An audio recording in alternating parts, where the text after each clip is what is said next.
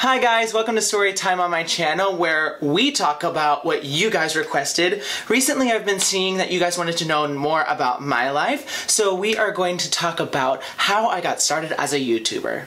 It's story time and we're gonna do a story and it's gonna be pointless. Hey, hey! If you had told me that I was going to be a YouTuber over a year ago, I would have laughed in your ever-loving face because I never thought, or it had never crossed my mind that I would ever be a YouTuber. I watched YouTube, I love YouTubers, but I never thought that I myself would become a YouTuber. It wasn't until I actually gained followers on Instagram that I even thought about doing any social media stuff.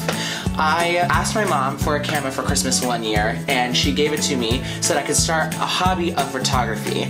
And I ended up taking pictures around the theme parks because my mom works at Disney and I had an annual pass to Universal and I just had easy access to all of the theme parks around Central Florida. So I went and took pictures all around, and little did I know, after using hashtags and tagging locations, that I would end up gaining 40,000 followers and Universal and Disney would see my photos.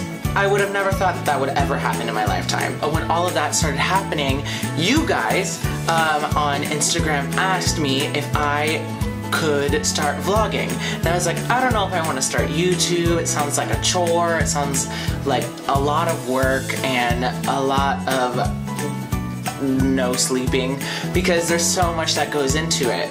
And I had never thought, I was like, you know, I don't really want to launch into that, so I'll start a Snapchat. Why not? Yeah? Just Snapchat is easy. It's on my phone. I can do it quickly. I can literally pull up my phone and start talking to you guys randomly throughout the day. And I was like, yeah, let's do that. I ended up gaining 20,000 followers on Snapchat alone. And I was like, okay, you know what?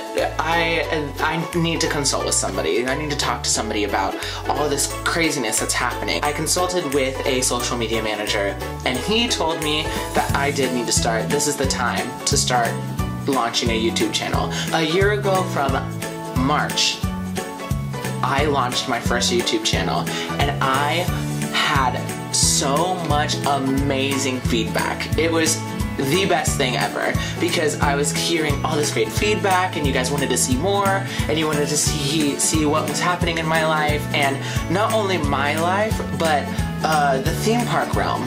I was able to go into the theme park realm because I know tons of the performers in the theme park realm. I was like, you know what? This is how this is gonna happen. We're gonna start a YouTube channel. We're gonna get all my friends involved, and it was awesome. Like, we created this amazing company and this amazing environment, and I cannot thank you guys enough because if it weren't for you guys supporting me and pushing me to be better, I would not be able to be doing this today. So thank you guys so much for being a huge support system in me becoming a YouTuber, because without you guys, I wouldn't be anywhere. And to think that there are so many other people who are theme park obsessed, as theme park obsessed as I am, that's incredible. Us themies need to stick together, you know? Anywho, that's my story as how I became a YouTuber.